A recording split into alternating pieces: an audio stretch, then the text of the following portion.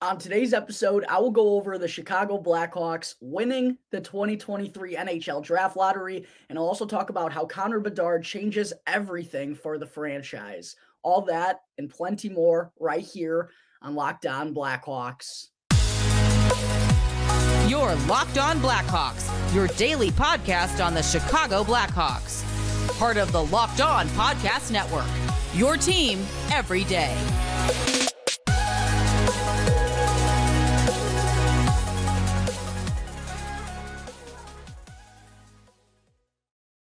Welcome to the Locked On Blackhawks podcast, part of the Locked On Podcast Network, your team every day. Today is Tuesday, May 9th. I'm your host, Jack Bushman. You can find me out on Twitter at Jack Bushman2, or you could also go and check out my Strictly Blackhawks account at Talkin' Hockey for all the latest Blackhawks news and updates. And real quick, just a reminder that you can follow along or subscribe for free on YouTube and wherever you may be listening to your podcast. Make sure to do that real quick so that you can get the latest episode as soon as it comes out each and every day.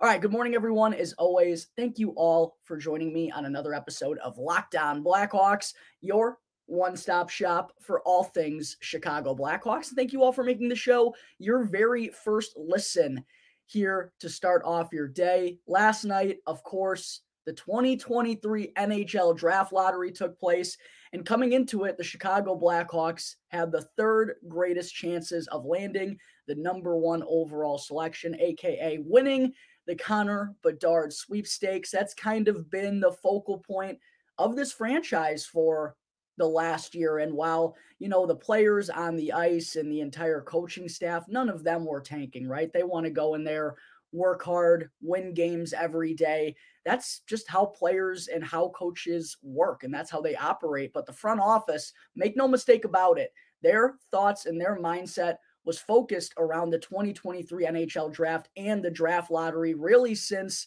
Kyle Davidson took over, and since we saw Alex DeBrincat get traded to the Ottawa Senators ahead of the 2022 NHL draft. The reasoning behind everything that the Blackhawks have done in the last year has been to give themselves the best opportunity to select a potential franchise-altering player in the 2023 NHL draft. And while Blackhawks fans, it looks like the hockey gods and the ping pong ball gods were on our side last night as the Chicago Blackhawks win the 2023 NHL Draft Lottery. I seriously still can't even believe it. I don't know if I'm dreaming. The Blackhawks are going to be selecting Connor Bedard with the first overall pick on June 28th in Nashville for the 2023 NHL Draft. Simply unbelievable. The Blackhawks, of course, had the third greatest chance of coming out with the number one pick behind only the Anaheim Ducks and the Columbus Blue Jackets. They actually had a 70.1% chance of falling to the fourth or fifth overall selections, but throw that all to the side. None of the percentages matter anymore because the Blackhawks came out with the number one overall pick, baby. Absolutely massive. They get their franchise-altering player. They get their game breaker. They get a generational talent in Connor Bedard. Connor Bedard will be calling Chicago his home. He's going to be playing at the United Center for hopefully quite a long time. And I know the city of Chicago and Blackhawks fans everywhere are absolutely ecstatic. And if you aren't ecstatic, it's probably because you don't know or don't fully comprehend the type of prospect that Connor Bedard is. And look, I know the kid's only 17 years old, and I don't want to get ahead of ourselves here, but the words generational talent don't get thrown around often in the hockey world. And Connor Bedard, is the first generational talent we've seen really since Connor McDavid. And he's been put in the same breath as McDavid, Sidney Crosby, those special kinds of players that were just surefire number one overall selections coming out of junior. Connor Bedard is in the same boat as those two. And my, oh my, have things now changed for the Blackhawks. The future is certainly looking brighter, and that light at the end of the tunnel, Blackhawks fans, we're starting to see it. It's almost like we can touch it with our hands. It's amazing how much things have changed for this Blackhawks organization. And a little over a year since Kyle Davidson has taken over as general manager. I'll actually be breaking down all of that for segment 3 as I wrap up today's show. So make sure to stay tuned for that, because here's a little spoiler alert. Kyle Davidson has done an amazing job since taking over as GM of the Chicago Blackhawks. But yes, the Blackhawks, by winning the draft lottery, baby, they're going to get their generational talent. And as I mentioned, that's why they entered this rebuild into the first place. And I know it was a tough thing to get the fans on board with, right? Particularly after Stan Bowman had announced that, just a year or so prior that they were going into a full-blown rebuild, and then he winds up trading for Seth Jones. The Blackhawks get Marc-Andre Fleury. It looks like they're going to make one last run at, trying to win a Stanley Cup with this group again, and that ends up falling flat on its face, and things wound up getting even worse because of that.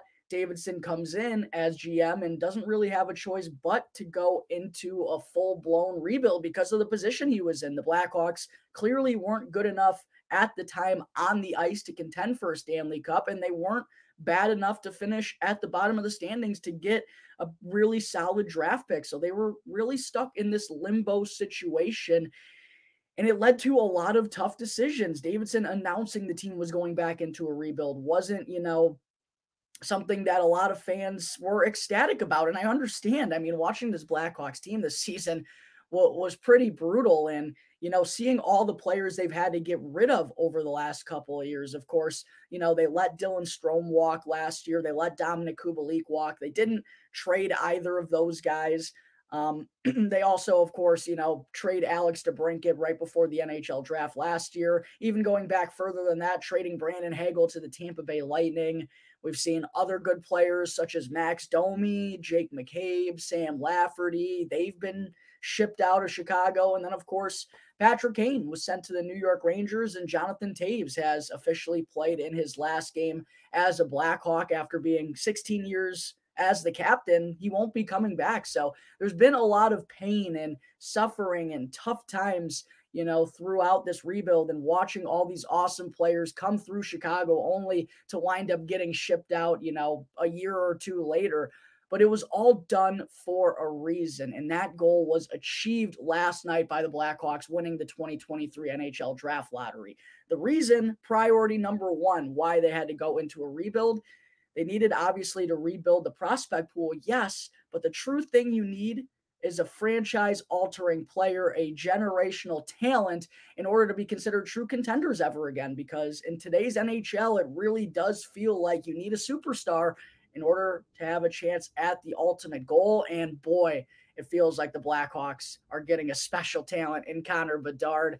Like I said, in the same kind of breath as Connor McDavid, Sidney Crosby when they were coming up. If you don't know about Connor Bedard, just go on YouTube and watch some of his highlights. Go look at some of his numbers, because if you've been keeping up with the hockey world and you know about this kid, you understand how elite and how special of a skill set he possesses. I mean, an absolutely dominant player every level he's played at so far in his career. Just put up 143 points in 56 games for the Regina Pats of the WHL. I believe he was the first player to net 140 points in a season since Patrick Kane did so with the London Knights.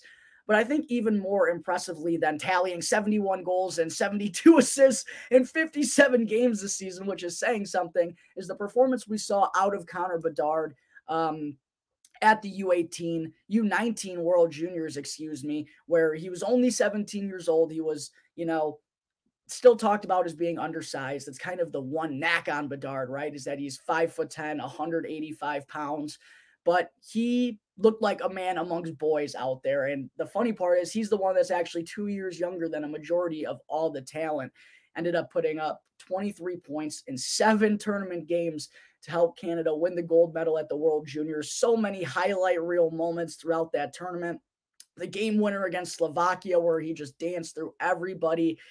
I mean, this kid is the complete package. When you break it down, he's got incredible speed. He can play at a high pace, an NHL-ready pace. He's got elite vision. He knows how to carry the puck through the neutral zone. We see the drop pass being so evident in today's NHL. Well, that's the kind of player that Connor Bedard is going to be. He's going to be the one you're dropping the puck to, so he can carry it up with speed, use his elite vision and savvy hockey IQ. He knows how to set up plays. He knows how to read the defense. On the man advantage, he's been absolutely deadly so far in his career. He's a tremendous skater and outstanding stick handler, can handle the puck really well through traffic, can dance through tight areas, get through defenders.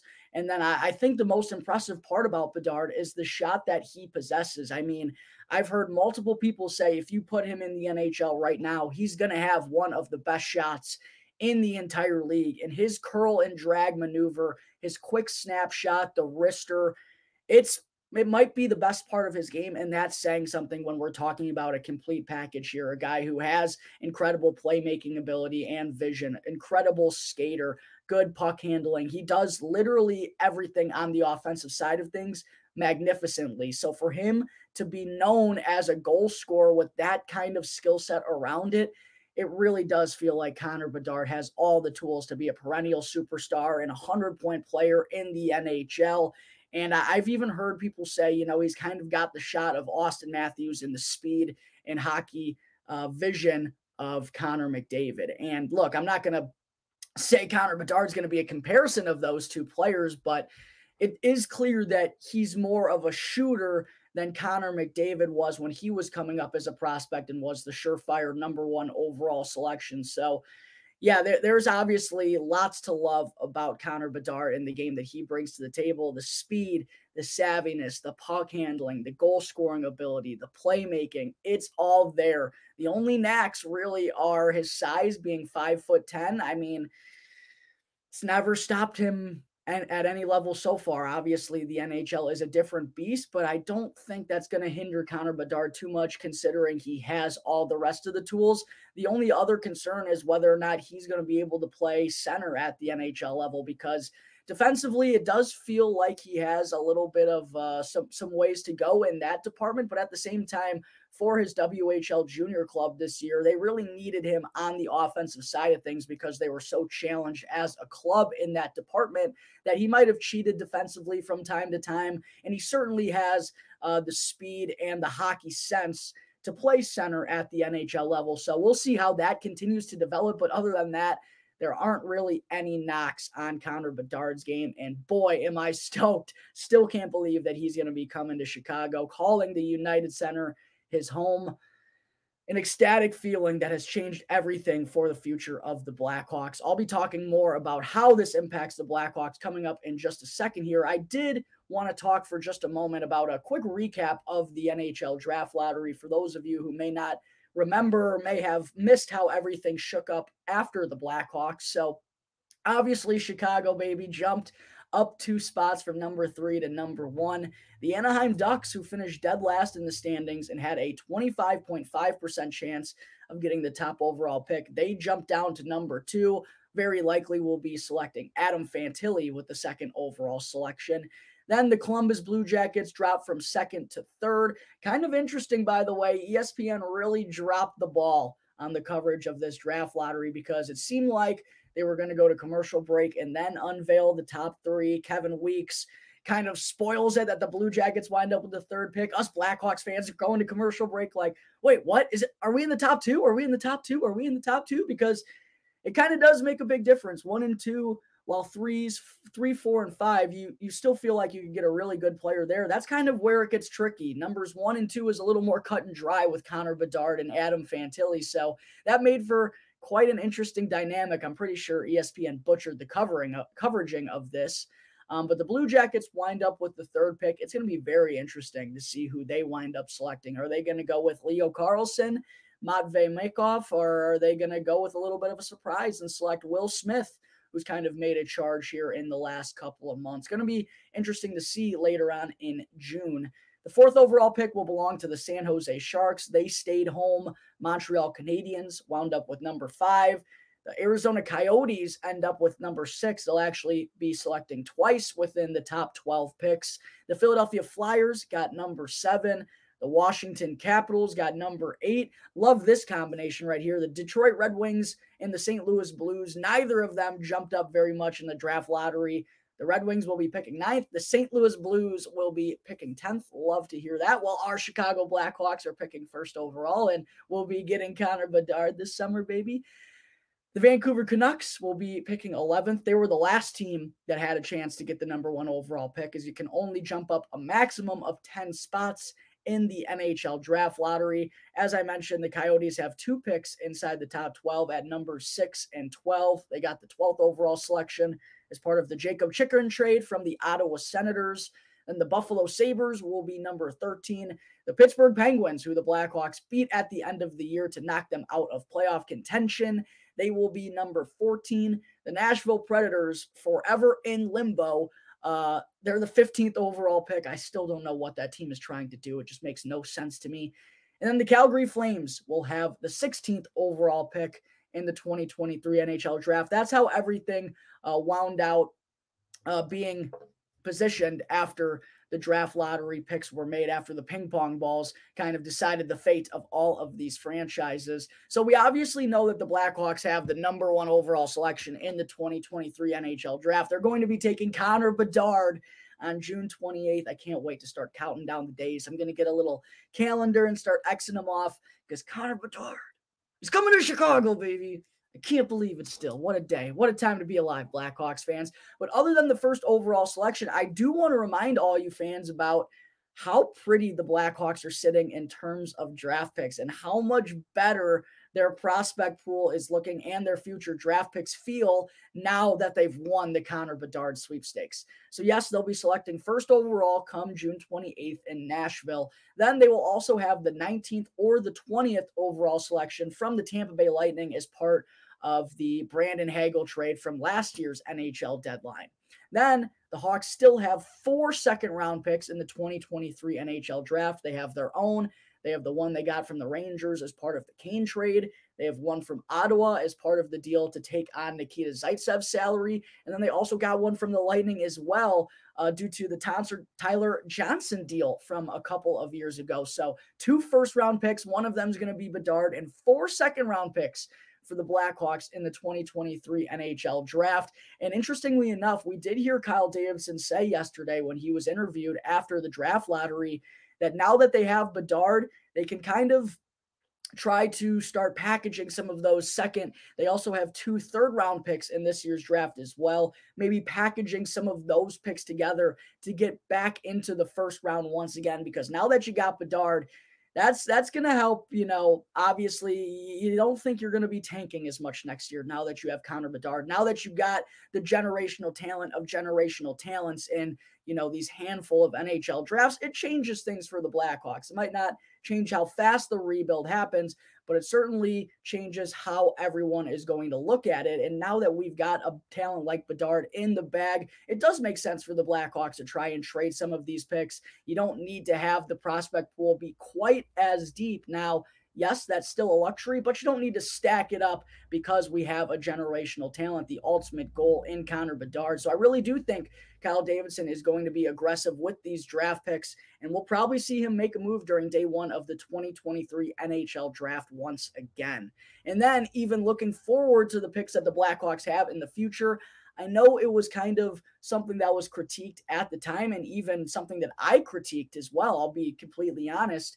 It looks very wise now that Kyle Davidson elected to, get a 2025 first-round pick from the Toronto Maple Leafs as part of the Jake McCabe and Sam Lafferty trade, to get, a 2025 second-round pick for the Max Domi trade, to get a 2024 first-round pick for the Brandon Hagel trade. It all looks a lot smarter and stacks the Blackhawks, sets them up really pretty for future NHL drafts. I mean, looking ahead, the Blackhawks will have 2 first-round selections in 2024, one from the Hagel trade and their own pick.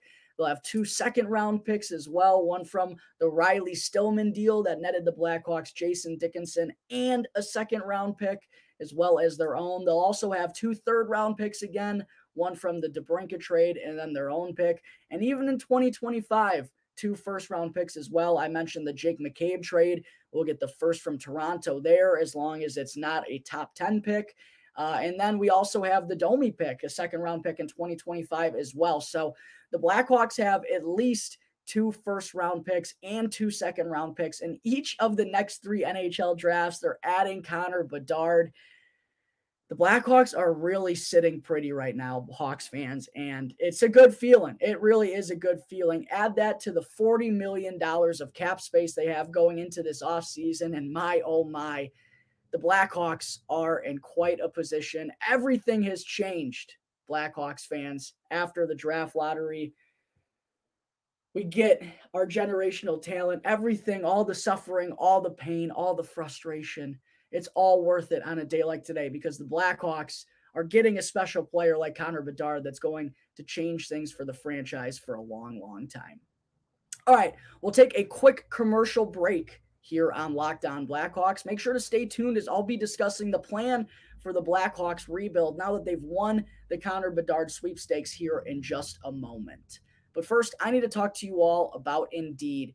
And there's no I in team, but there is an I in Indeed. And that's the hiring platform that you need to help build yours. And when you're hiring, you need Indeed because Indeed is the only job site where you're guaranteed to find quality applications that meet your must-have requirements or else you don't pay. So instead of spending hours on multiple job sites hoping to find candidates with the right skills, you need one powerful hiring partner that can help you do it all. And Indeed streamlines the hiring process with powerful tools that find you match candidates. And I personally love Indeed because it's the only job site where you only pay for applications that meet your must-have requirements. So start hiring now with a $75 sponsored job credit to upgrade your job post at Indeed.com/lockedon. Again, go and claim your $75 credit right now at Indeed.com/lockedon. Indeed.com/lockedon. Need to hire? Then you need Indeed. All right, we're back here on the Locked On Blackhawks podcast. Coming up in just a moment, I will talk about how the Blackhawks rebuild has changed and where possibly we could see Connor Bedard slot into the lineup next season. But real quick, I do want to let you all know about some of the awesome stuff that I have planned for Locked On Blackhawks here in the next couple of weeks. Of course, I've already begun my season recap segments. I've already gone through players like Tyler Johnson, Andreas Athanasiou, Seth Jones, Connor Murphy, Alex Stalock, and a couple of others. I dive into each and every Blackhawks player season and give them a grade for their performance. So make sure to go and check out the YouTube channel to get all caught up on that segment. I've also recently had Rockford IceHawks players Joey Anderson, Alec Regula, and Ryder Rolston on the podcast. Make sure to go and check out those interviews if you haven't done so either. And then I recently had NBC Sports Chicago's Blackhawks insider Charlie Roumeliotis on the podcast. I plan on having Joe Brand from WGN back on here sometime soon for some good off-season chats. And then now that we know the Blackhawks will be selecting first, I'll be starting to get into my NHL draft profiles. They will be having a second first-round selection as well. So not really going to be too much of a surprise who they select at number 1, but I'm going to be diving into all the prospects they could be looking at with the 19th or 20th overall selection. I'll also start taking a look at potential free agent fits for the Blackhawks. And then now that we know where the Blackhawks are going to be going in the 2023 NHL draft, I'm going to be starting my end of season top 10 prospects list. So plenty of good stuff coming up here on the Locked On Blackhawks podcast. Make sure to go and subscribe to the YouTube channel if you haven't done so already. I know I probably have a lot of first-time listeners on today's show with the Blackhawks winning the Bedard sweepstakes last night. So if you're a new listener and want to stay all caught up on everything Blackhawks this summer, make sure to go and subscribe to Locked On Blackhawks on YouTube. All right, enough of that. Segment 2, I kind of wanted to talk about how the plan for this rebuild in Chicago changes now that the Blackhawks have won the draft lottery and Connor Bedard is going to be the newest superstar coming to Chicago in just over a month. And quite honestly, while this does change the expectations around the fan base and, you know, the ceiling that the Blackhawks could have once they open up the competitive window again by landing a player like Bedard, and they don't necessarily have to tank anymore because they have that franchise-altering player already in their bag, things are certainly a lot more exciting. That has changed. The scope around Chicago has changed. The buzz in the city, you can already feel it. Blackhawks fans yesterday, absolutely ecstatic. Over $2 million worth of season tickets have already been sold. I'm sure Bedard jerseys are going out the roof. Chicago is buzzing, absolutely buzzing to get the first overall pick, for just the second time in franchise history. Blackhawks fans are ready, so ready to rally around this team once again. And man, what a change in feelings in just a matter of a couple of weeks, right? Like, go from being down, Patrick Kane gets traded, Jonathan Toews plays in his final game with the Blackhawks.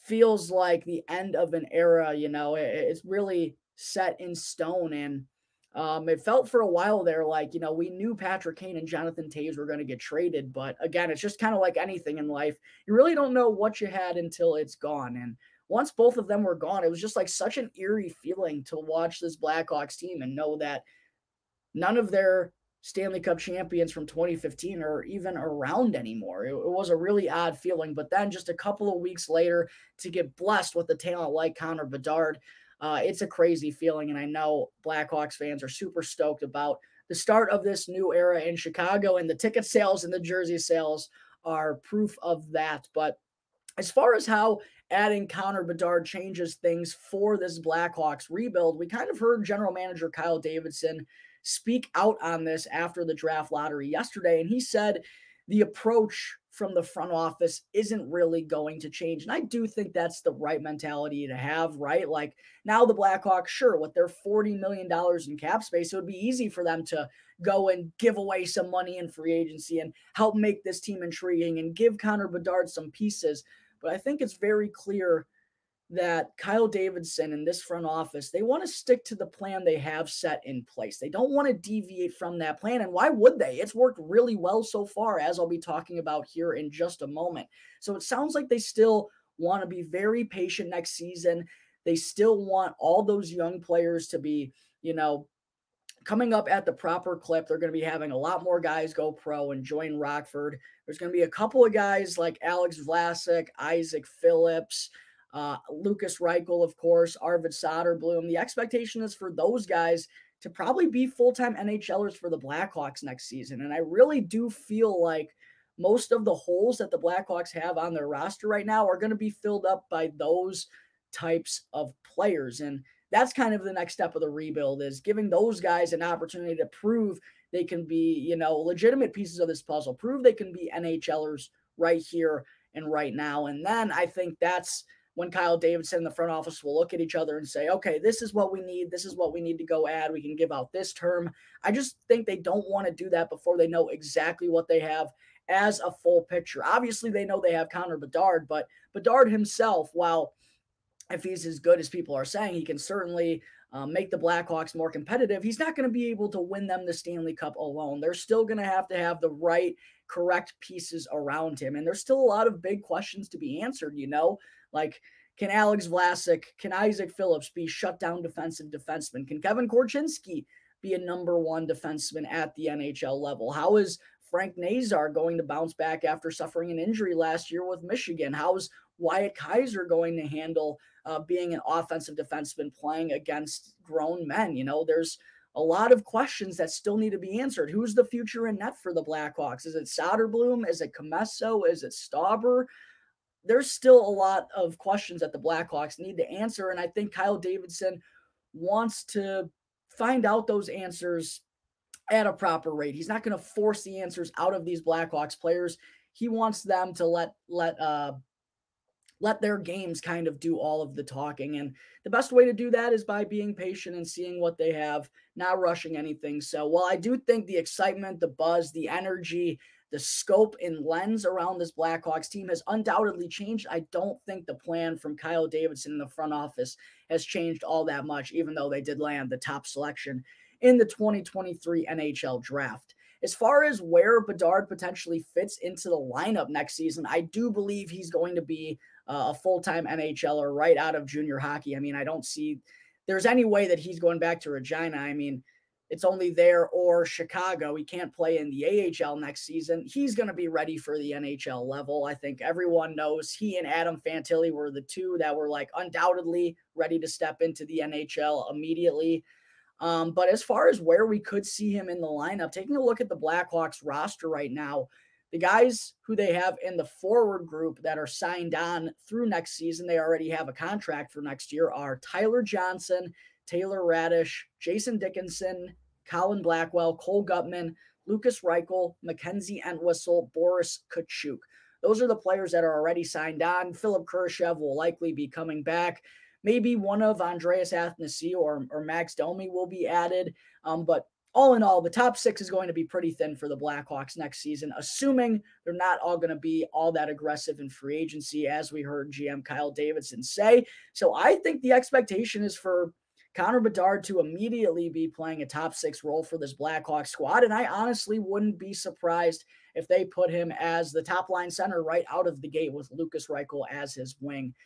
Maybe, they want to ease him into it and they go with a second line role, but I see no reason for this kid not to be getting meaningful minutes right out of the gate. I think that's the way to do it. Like Connor Bedard has shown that he's got a skill set and has been hyped up as this talent that can come into the NHL right away and make an impact. I don't think you just ease him into it on the third line. Now, maybe I'm completely wrong about that, but I sure feel like giving him top 6 minutes with special playmakers, guys that he's actually going to be playing with in the future, and getting an opportunity to build some chemistry with Lucas Reichel. Hopefully those two are a dynamic duo for quite a long time for the Chicago Blackhawks team. I think it only makes sense right out of the gate to give Connor Bedard an opportunity with Lucas Reichel on the top line. Maybe, if they bring back Athanasiou, they put him on the top line wing, or Max Domi maybe even can play there as well. I do think you want to protect those two if you are going to be playing them together. That's kind of why, honestly, thinking about it now, Max Domi would make a lot of sense, kind of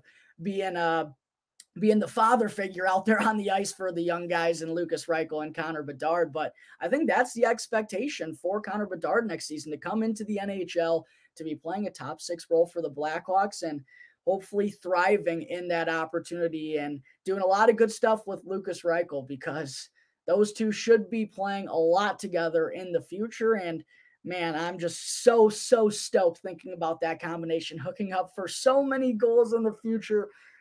I seriously can't believe it, Blackhawks fans. I can't believe we're here. I can't believe we got him. So excited for Connor Bedard to join the Blackhawks for the 2023-2024 campaign.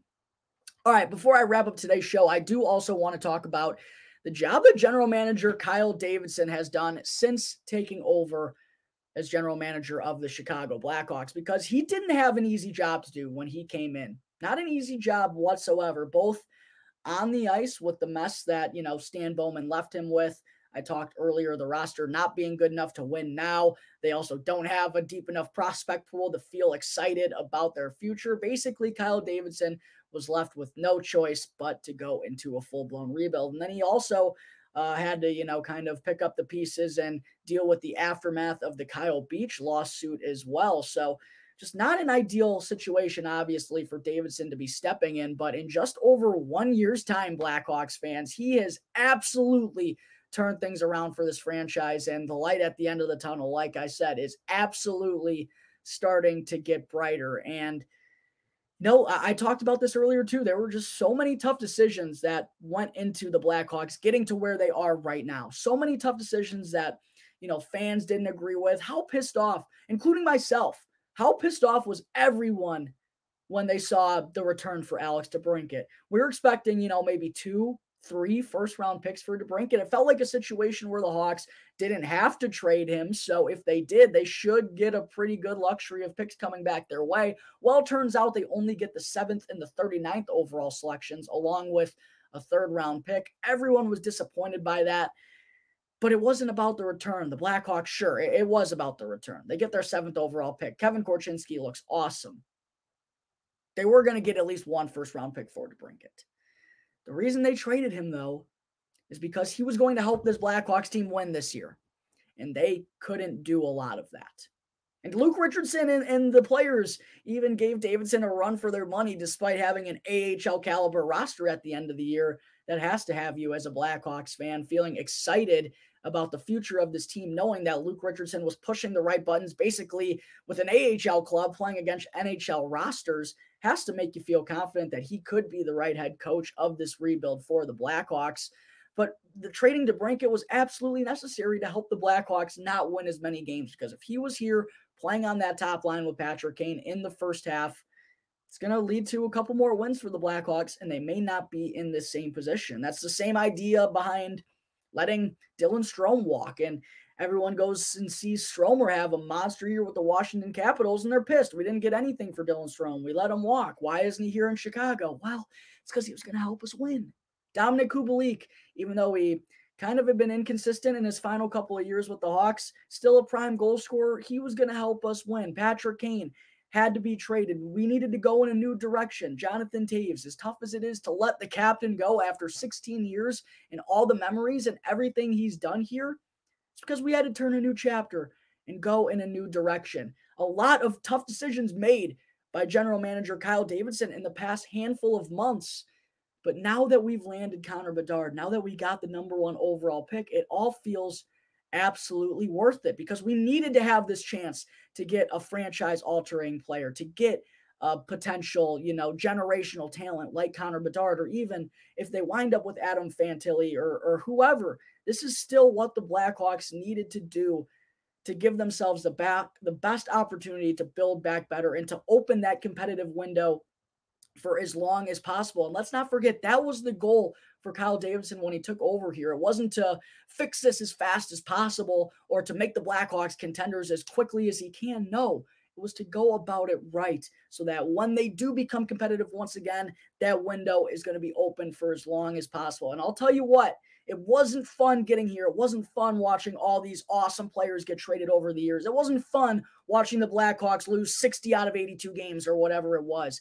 But days like the draft lottery and days like today make it all absolutely worth it, and make you realize that Kyle Davidson was absolutely right. He was absolutely right, and he's done everything right, and I think he deserves a major round of applause. Even if this didn't work out for the Blackhawks, even if they didn't get Connor Bedard, it's more clear now that we did get him how good of a job he has done, because of how he stockpiled the draft picks, the draft class that he had last year, making all these moves that, in black and white, they didn't look like they made a whole lot of sense, but in the long run, they absolutely did. And now they have an opportunity to take a kid like Connor Bedard, who's going to change the future of this franchise for a long, long time. And of course, the Blackhawks still have 2 first-round picks in 2024, 2 first-round picks in 2025, the 19th or 20th overall selection this year from Tampa Bay. They have a ton of cap space. I expect Kyle Davidson to be aggressive and go get another first-round pick.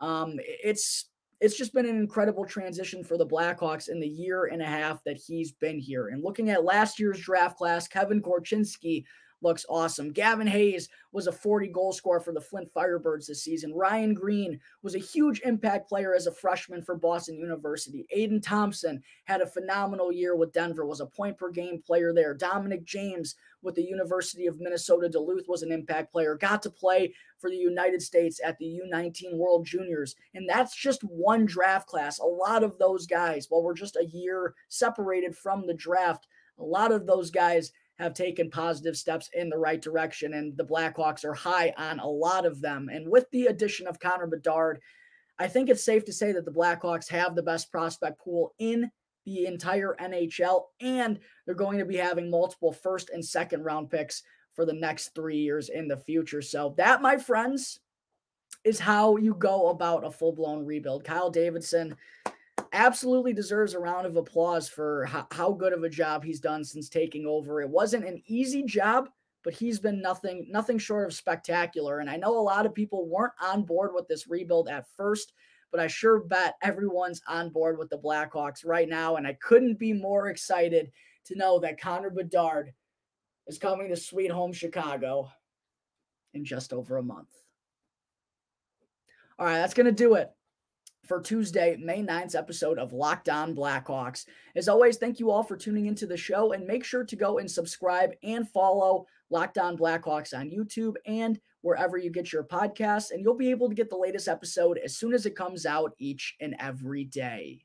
Once again, I'm your host, Jack Bushman. You can find me out on Twitter at JackBushman2, or you can also go and check out my Strictly Blackhawks account at Talkin' Hockey for all the latest Blackhawks news and updates. So until tomorrow's episode, that's going to do it here for the Locked On Blackhawks podcast, part of the Locked On Podcast Network, your team every day. We got Bedard, baby. We got Bedard, baby.